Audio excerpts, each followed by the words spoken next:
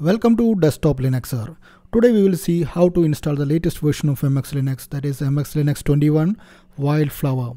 So for that we have to get the ISO from MX Linux to make a boot USB. From the boot USB we will install it.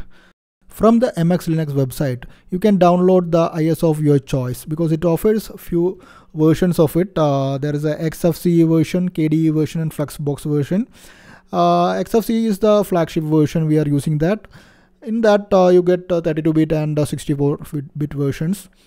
So in if you are you can select the 64-bit version and you can download that ISO. But if you have a very old computer, you can go for the 32-bit version. So from here you can download the ISO, and you can use torrents also. You can use torrents to download the ISO. So whichever way you are comfortable, you can download. Once you download it, you can burn the ISO to a bootable USB drive with softwares like Balena Etcher. So for that you have to go to the Balena site and download the software Balena Etcher. I will recommend Balena Etcher. So after downloading it, you can make a boot disk. After installation of Etcher, you can open it. Once you open it, it will give you some options for installation like flash from file, flash from URL and clone drive. We are using the first option, flash from file, because we already downloaded the ISO. So just click on flash from file. Now select the ISO you just downloaded, and now you can select the target drive, that is our USB drive. It will list the USB drives connected to your computer, and here our 4 GB disk is showing. You can use minimum 2 GB. I think you can use more than 2 GB. You need more than 2 GB. Take a 4 GB drive minimum, and just click on flash. Once you click on flash, it will create the boot disk. After creating the boot disk, you have to boot the computer from that disk.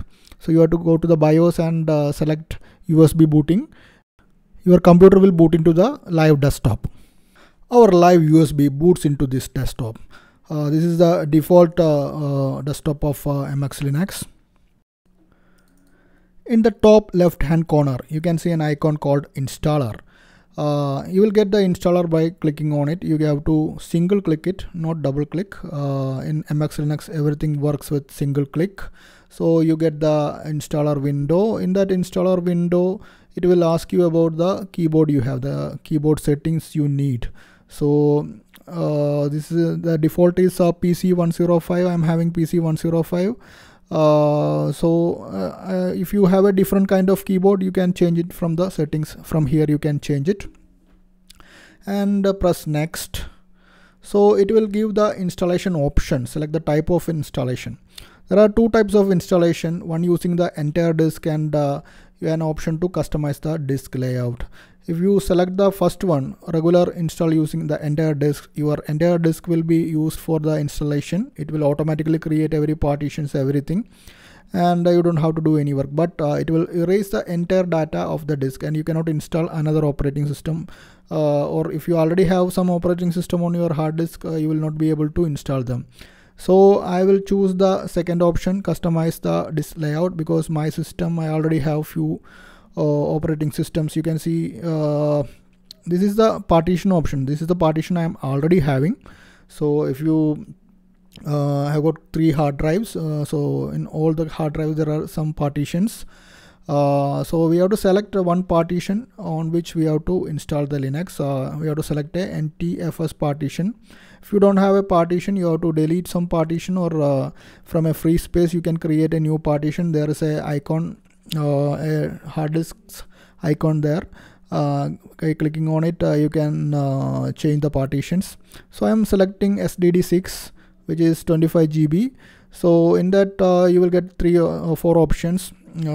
Option to format, and there is an option for selecting the partition as root, which is the installation partition, or you can select it as a swap partition or home partition. So ideally you have to use separate partitions for swap and home. So I am already having separate partition, so I am selecting this as the root partition.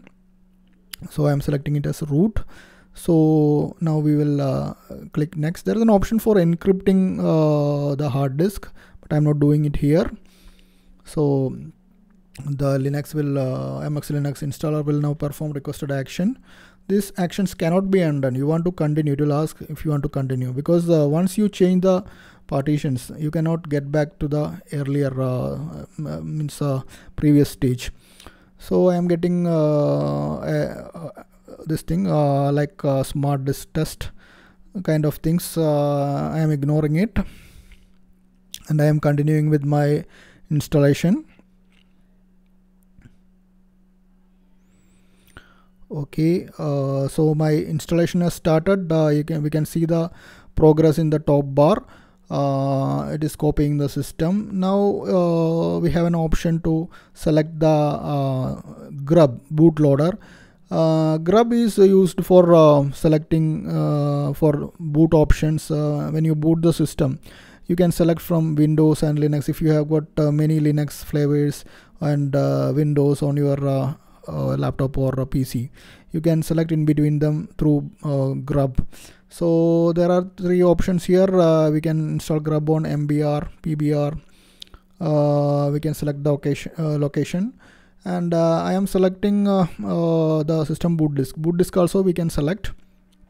So I have selected a disk. My hard disk I have selected. Now we have to give a name for the computer, and computer domain we have to give, and work group which you can customize here, and you can press next. So here we can change our country and clock, everything we can customize here, and we need to make a new user account. So the default user's login name we have to put, and the password for the default users also we have to set here. So I am creating a simple password. But I request you to make a good password, very nice uncrackable password if you are using it for a production system. And there is a root administrator account also we can create here. So we are creating a root password here, and you have an option to auto login. If you click that option, it will when you boot the computer, it will auto login to the desktop. You don't have to give the password and login. And there is an option to save the live desktop changes. If you have made some changes in live desktop, it can be you can do it in the final thing. So now the Grub is installing. Now the installation is progressing. Once it installs everything, once it copies the files and it sets up the Grub, it will ask you to reboot the system, and once you reboot the system, you will get into your installed system. So thanks for watching. If you like this video, please subscribe, share and like this video. Thanks for watching once again. Good day.